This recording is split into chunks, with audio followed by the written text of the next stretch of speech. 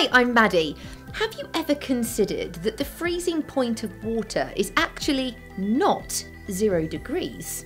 We're taught from an early age that ice, like this, forms when water reaches that magic temperature of 0 degrees Celsius.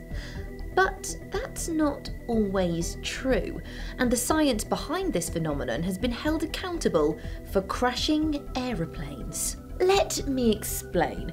For water to become ice, the H2O molecules must become arranged in a special array to form crystalline ice, but getting the molecules to do this is really hard. In fact, they need help to get started. Some sort of initiation point to get those first few molecules correctly aligned in the ice lattice structure. This help may come from an impurity in the water, a bit of dust, or even another ice particle. These so-called nucleators provide a surface for the ice crystals to grow on.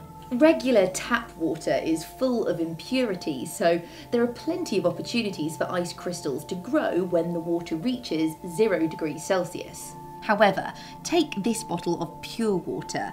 It's been distilled so there are no impurities, so there's nothing to kickstart the ice crystal growth.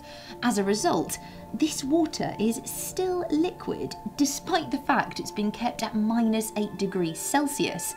It's said to be supercooled. However, as soon as we add some ice to the water, the ice crystals should start forming.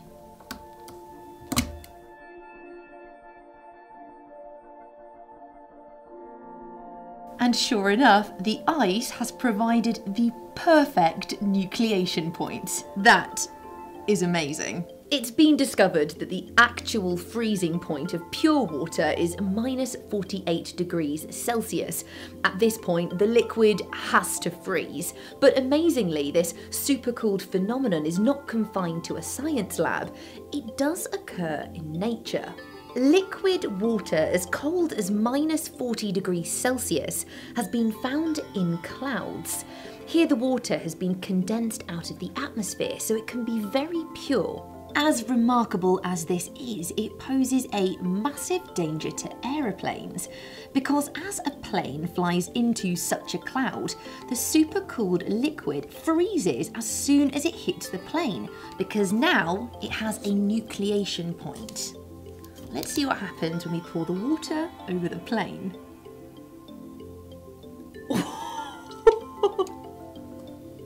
Whoa! Wow! Right. Oh my goodness, it just looks like a slushy drink. This is called in-flight icing, when ice forms on the frontal surfaces of a plane. Often this will happen on the leading edges of the wings, the nose and the tail surfaces. Terrifyingly, the ice alters the airflow over the plane, which reduces the amount of lift generated by the plane and increases its drag, causing loss of altitude and ultimately loss of control. Thankfully, the vast majority of modern aircraft are equipped with ice protection systems to combat this, and a lot of flight planning takes place to ensure that this never happens.